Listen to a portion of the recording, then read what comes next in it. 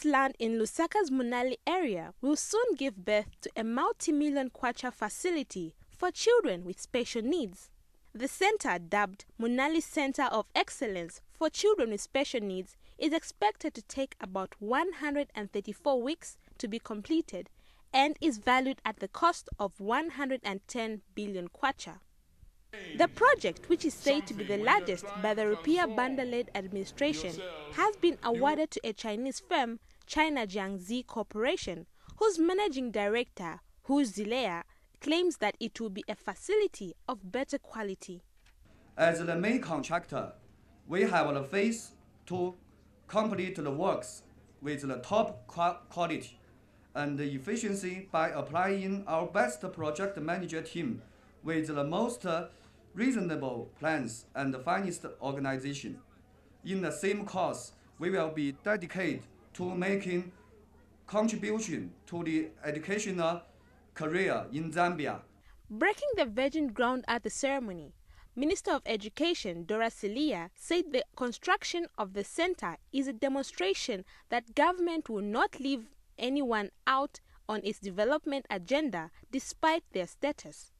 She said it is important for the Zambians to focus their emphasis on education to propel the country to higher heights.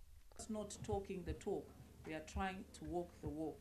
We recognize that our children, my friends who are here today, are Zambian as everyone else, because sometimes we start to believe that children or people who have disabilities are not Zambian enough, are not citizen enough.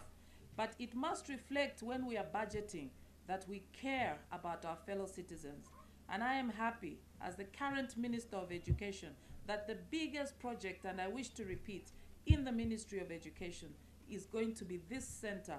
As the country slowly slips into the 2011 elections, the MMD government is determined with its development agenda amid the heightened criticism of politically driven projects. I'm very happy to see that the new school is beginning to be constructed, the school for the deaf. I'm very, very happy. And I want to say thank you to the Ministry of Education for supporting us. There's a hospital there and there's this school which is coming up.